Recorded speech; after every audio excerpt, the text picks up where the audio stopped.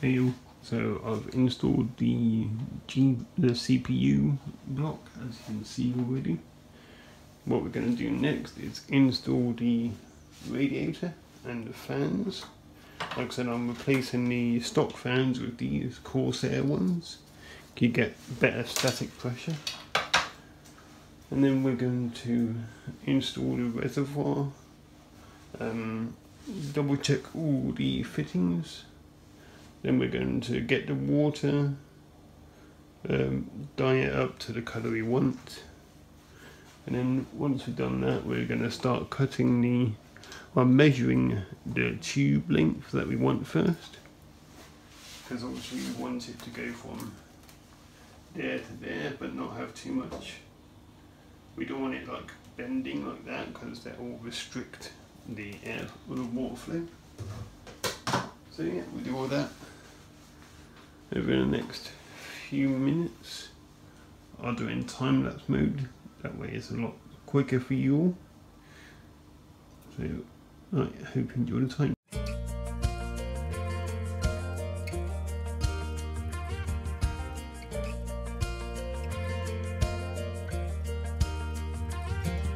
A famous man explained to me years ago how to be the grandest of them all.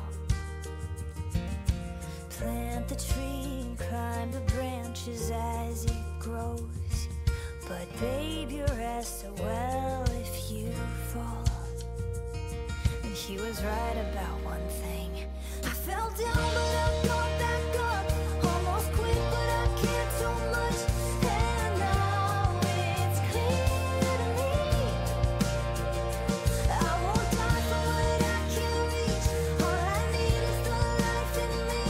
You can make your history. I'll be down here a little more happy. Okay, now that we have the radiator installed, as you can see, I'm going to look for a decent way to put the pump. I did think about putting it up here, but that would leave a small gap for the tubes to go around, so that really didn't work out that well. So what I could do is I could also pull off the back there. What I'll do is probably just attach to the bottom using this pad. So I'll put it on the bottom there, and then on there with this like that, so that it will be isolated from the case, so any vibrations will be absorbed by the foam, and then that gives us a nice route down there and then up there to up there. So go from there to there, from there to there, from there to there. So not a bad little route. The only problem is this part here. I'll probably do it out and around and then up there, but we'll see when I come to that. So yeah, let's get to that part. I'll be looking at the fitting, making sure every fitting's there, and then start planning out the well, like I said, planning out the tubes and then cutting and then fitting. So yeah, I'll also do that in another time lapse. So back in a few minutes.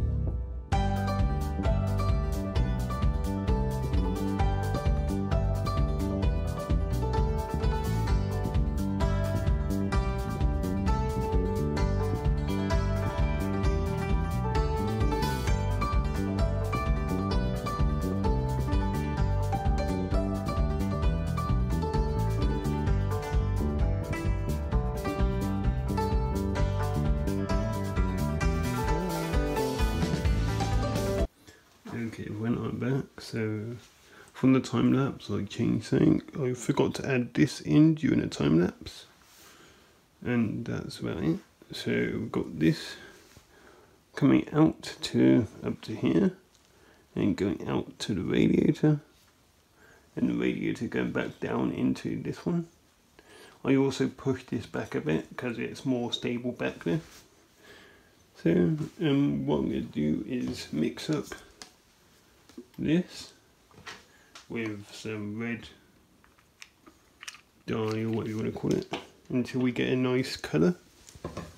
I've been told that the colour that you see in here will be a lot lighter once you put it in the tubes. So we're going to put it, you can't see, so put it quite a bit in. So it'll go pretty nice with the theme of our build, black and red. So shake it up. Might add a bit more in there. Like I just said, I've been told that it will go lighter.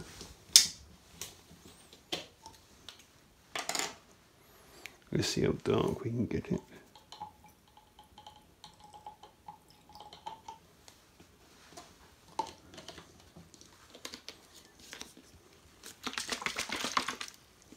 Okay, that looks like a nice colour. So what we're going to do is, I have a funnel here that conveniently fits perfectly snug inside that through pressure fit. I'm going to do that in time lapse. No, forget the time lapse. We'll just do it right now. Hopefully it doesn't go everywhere. I have everything connected up, ready to turn the pump on. So what you want to do, I've been told, is that you put it in small bursts. Let's say fill the reservoir up a tiny bit until like halfway, possibly, probably.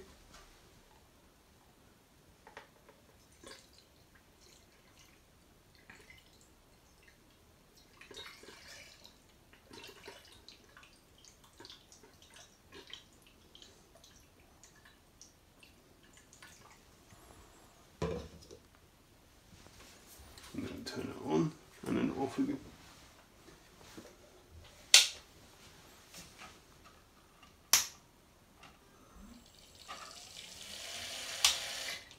Right, so what we don't want to do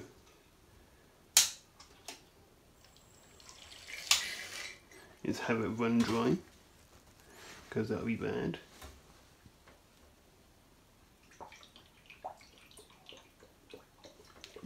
Almost overfilled the thing then.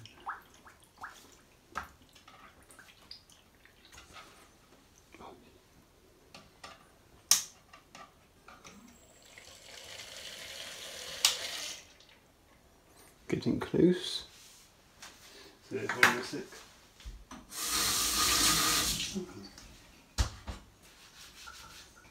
So the tube, it came out with the tube. So just put it back in.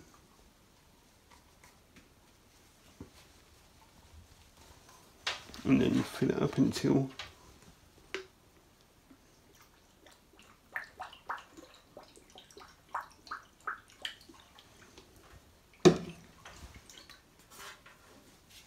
that should be about right.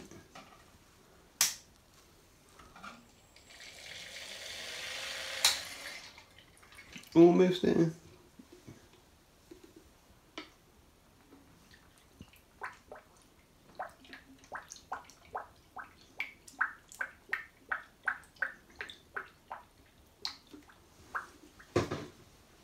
Love the sound of that. Boop, boop, boop, boop, boop.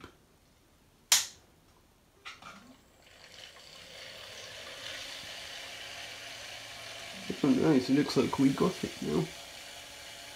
Fill it up a tiny bit more.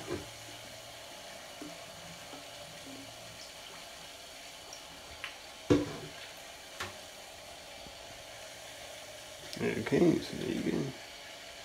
The reason it's running like that is because of the air that's trapped in there. So, yeah. Oh, there you go. Look at that. That's pretty sweet, don't you think? Right, so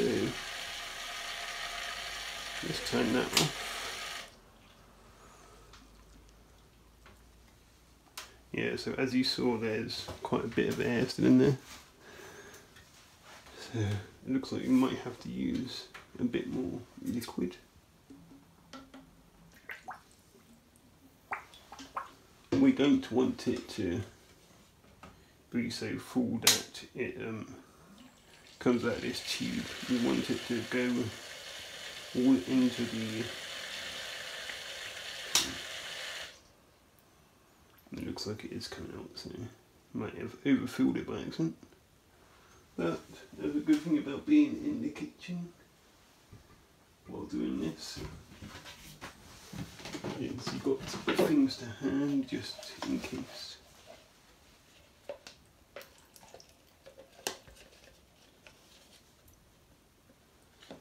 So yeah.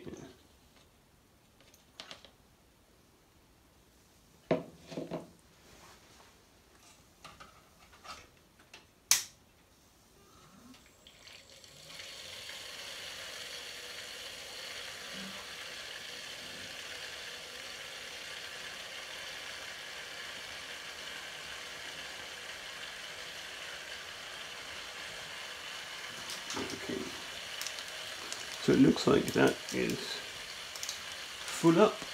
Well, it looks like we've got a pretty nice loop there.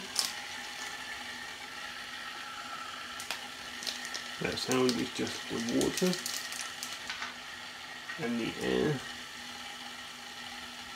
So what I'm going to do is I'm going to take this out quick. And then I'm going to replace it with the stopper.